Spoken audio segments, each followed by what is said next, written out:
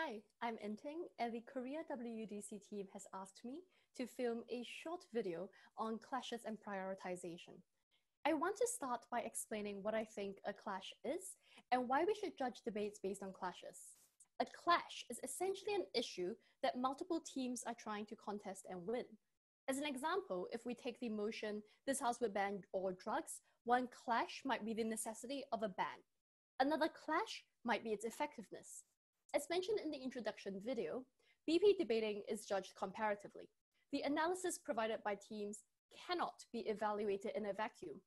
Arguments need to be judged against each other. I'm sure you've all heard the saying, apples and oranges, so it is often extremely difficult to compare two arguments about completely different issues. Sorting arguments into clashes helps provide a structured framework to first compare arguments about the same issue without bringing in confounding factors like which issue is more important. This thus makes it easier to judge the debate. Additionally, without clashes, judges might risk missing team contributions and important points, which would then also make judging more difficult. So how do you identify and sort arguments into clashes? Well, ideally, teams will do this for you. They will say something along the lines of, "These are the main clashes of the round," and then they'll analyze what each team managed to prove within the clash. But teams don't always do this. Most of the time, they just make arguments. The judge should then identify the broad themes that the arguments are coalescing around. There will generally be at least 2 or 3 in every debate. A rule of thumb might be to look for claims that are being substantively disputed by teams across a large portion of the debate.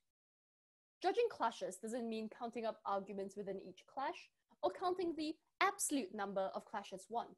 To evaluate who won a particular clash, judges should look closely at the analysis provided by teams, including implicit and preemptive material.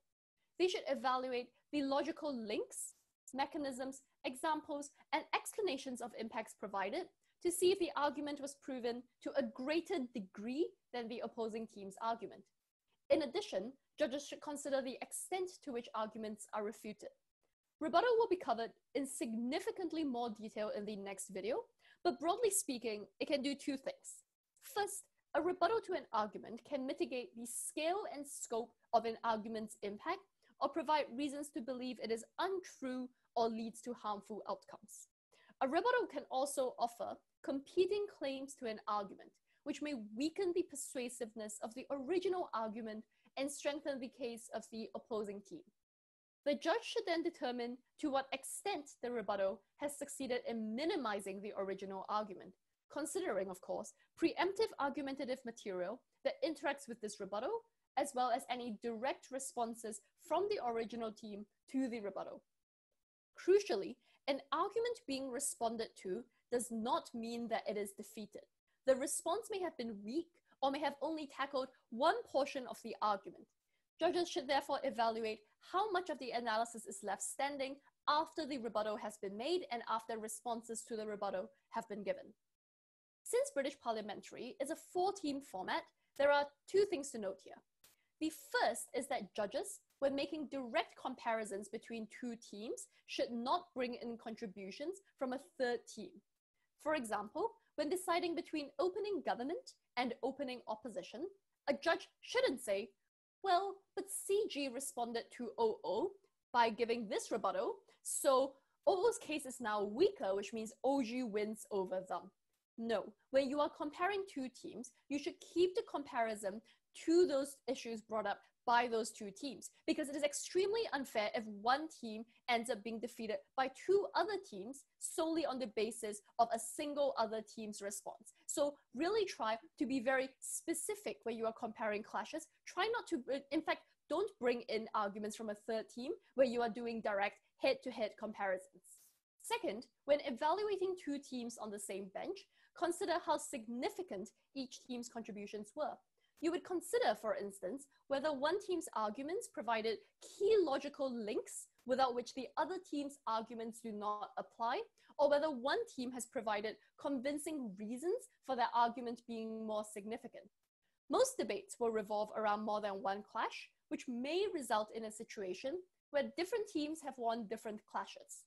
Again, this does not necessarily mean that the team that has won more clashes wins by default. We do not judge by counting clashes. After all, one team may have won the most important clash in the round, while the other team could have won multiple clashes that were more trivial and less contributive to the round as a whole. For example, even if a team narrowly proves that a particular outcome is likely, another team may be able to successfully show that this outcome, while likely, is actually not going to be particularly harmful. Thus, taken as a whole, even if the team has won the clash on the probability of something happening, what they have ultimately managed to do is just to show that it's very likely that a not very bad thing will happen. So taken against each other, you probably would say that they haven't made a huge impact on the round by the end of this clash. So judges should first determine who won each clash and then evaluate the impact and the significance of each clash in comparison with each other. In determining which clash is more meaningful, judges should judge based on the metrics provided by the teams. So the following is going to be a ranked list of steps to follow in deciding how to prioritize issues that are brought up within the debate. As far as possible, you must judge the debates using metrics provided by the teams. If you are very, very lucky, all the teams in the round will have explicitly agreed on a metric for what is important in the round. For instance, perhaps all teams have explicitly agreed that the most important thing in the round is to maximize the number of lives saved. And if this is the case, then the judge should consider which team best achieves this goal. If this does not happen, meaning teams don't give you an explicit metric for the round, then judges should derive the criteria from what all teams implicitly consider to be important. So even if teams do not explicitly agree on a criteria, they may still implicitly agree.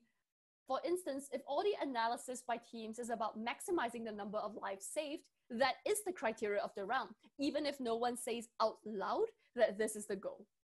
If no team agrees on which clash is the most important, either implicitly or explicitly, and all teams assert differently, then judges should consider which team has most successfully proven their metric. Teams should give plausible reasons to believe that what they say is important.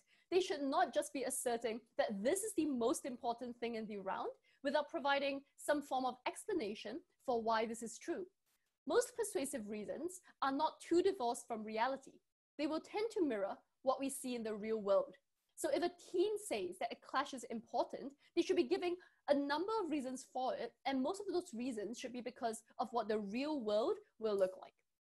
If none of these apply, meaning there is no explicit agreement between teams, there is no implicit agreement between teams in teams' argumentation, and there is no team that has successfully proven a metric to be true, then as a last resort, judges should prioritize clashes based on what the average reasonable person would take to be important.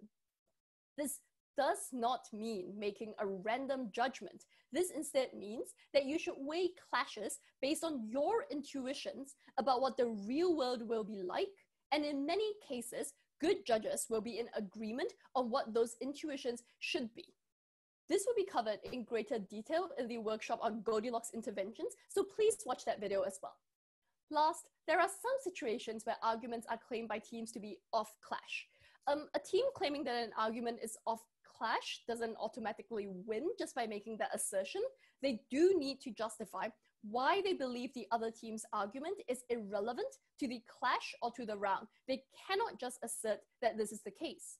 If they provide justifications for their claim, then these justifications should be evaluated in the manner discussed earlier, both in this video and in the introductory video, which discusses how to evaluate analysis and consider various kinds of material.